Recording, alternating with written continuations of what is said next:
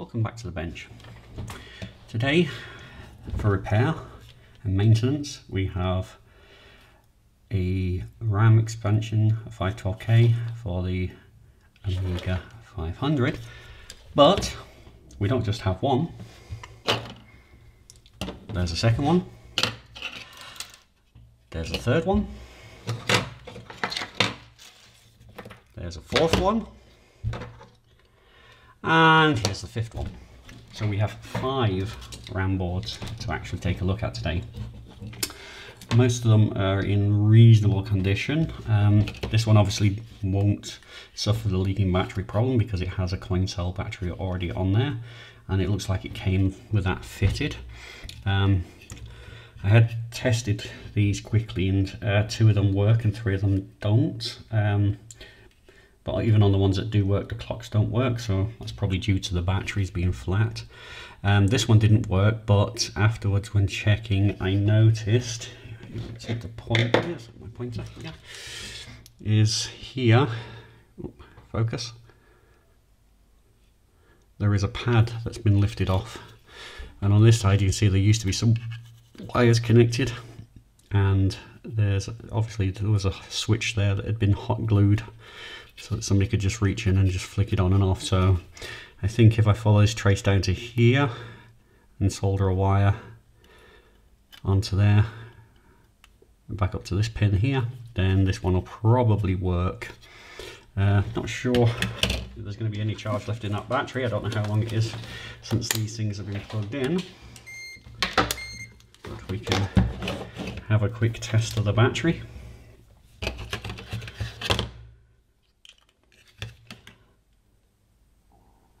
No, that's reading millivolts, so that's absolutely dead. Yeah. This one's nice and furry, so it's furry nice. So that's definitely got to go. This one has some signs of leakage, but not a huge amount. Again, millivolts. This one, there's a little bit of leakage on it. Not a huge amount either. No. And this one seems to have no signs of leakage on the actual battery, but there is a bit of green around some of these components. So I don't think this battery is leaked. What it is I got all these cards from the same seller.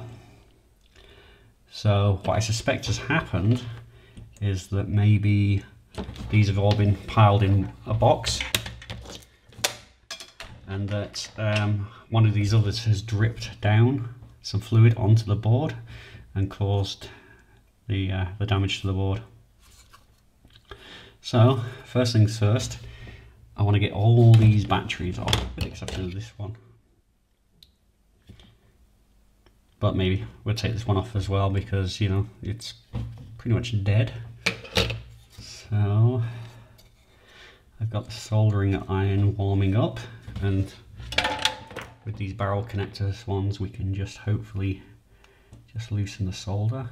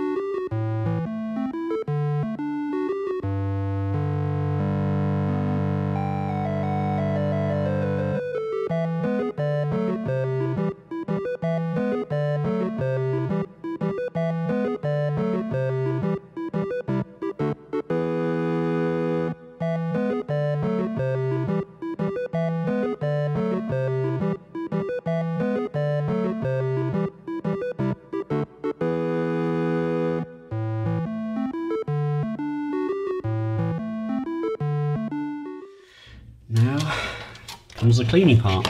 So here I've just got a small amount of white wine vinegar, so that'll neutralize the alkaline of the from the leaked batteries. So just got to give it a good scrub.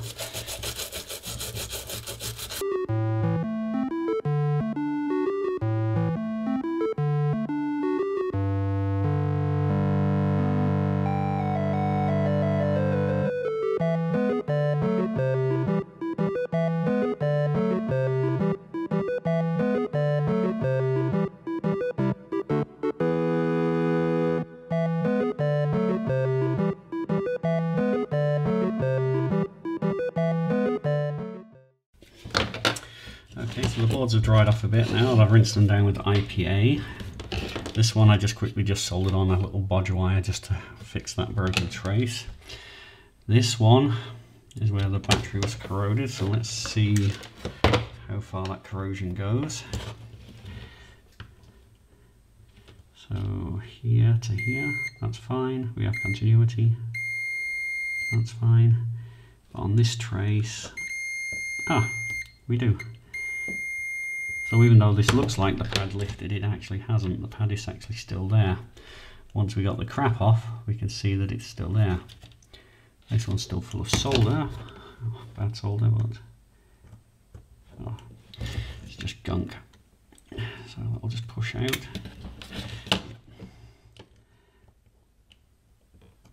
I mean, even that's still connected. I mean, it's connected to the trace which runs through this resistor, which is the important thing. Yeah. So the traces around there don't seem to be broken, so this one should be a runner. This one cleaned up reasonably well. Got a lot of the green off. It's still a bit damp from the IPA. So yeah, we'll let these dry off fully before we start plugging them into the Amiga. This is the same as the other type again. Yeah, it looks like that pad's corroded, but or fully corroded, but I think it's still connected. Yes, it is. So I might hit that with a bit of glass paper just to take the top surface of that green off.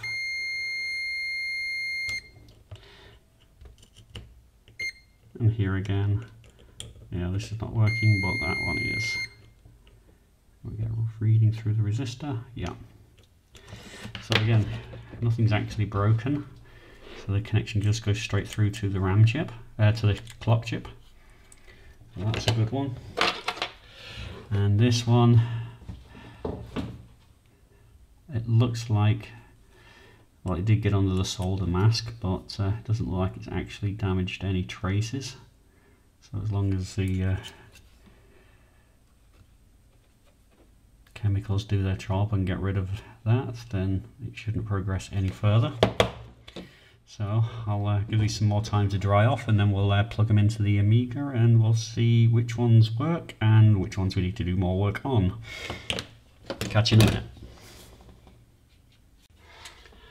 Okay, so I've got my Amiga 500 set up here, and I've just plugged in this cheaper looking board, and I'm currently booting into Workbench at the moment to see if we get any life out of this board.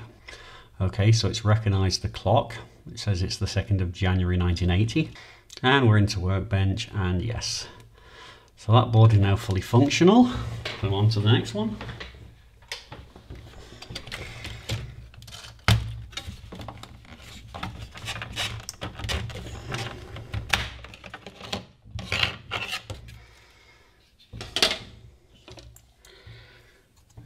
Let's try this board next.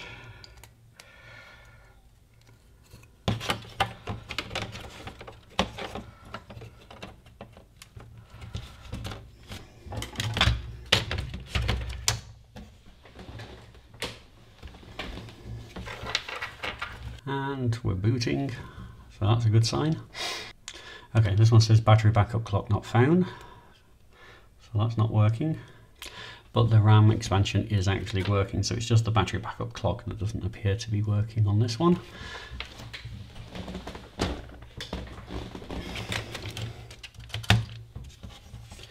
So yeah, we can take a look at that. I mean, a lot of the corrosion was around the clock area, so it could be that the crystal's been damaged or something else has been damaged on there. Maybe we can take the chip out, maybe the clock chip's bad. Let's try this one. This one I have little faith in this one working because it was so badly corroded compared to the others. But we'll give it a go. You never know, she might surprise us.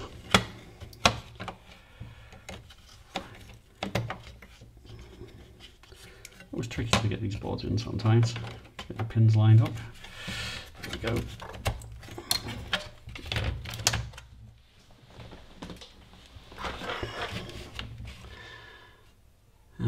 Amiga's booting, which is a good start. Again, battery backup clock not found, and no extra RAM. So that board is completely dead at the moment. So yeah, we'll have to investigate that one further.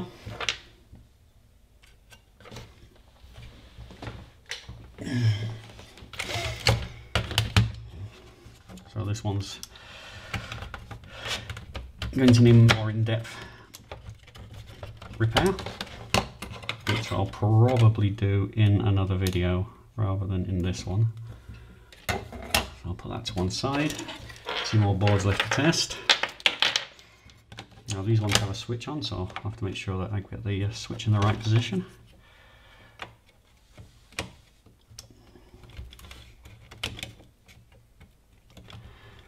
Line up.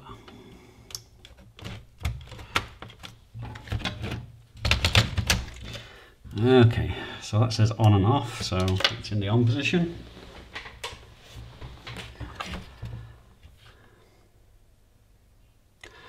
Oh, we get software failure. So immediately that one doesn't work. Let's try turning the switch off. Yeah, and that's reading, so let's try turning it back on again. And it appears to be starting this time. Maybe it was just a glitch in the matrix. Again, no clock found, and no extra memory as well. So that one is completely non-functional.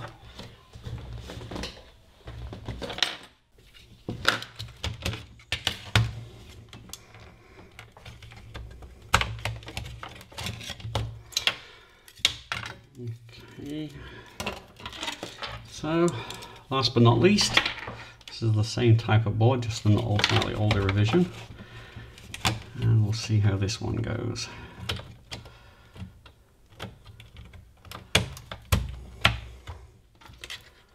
In the on version.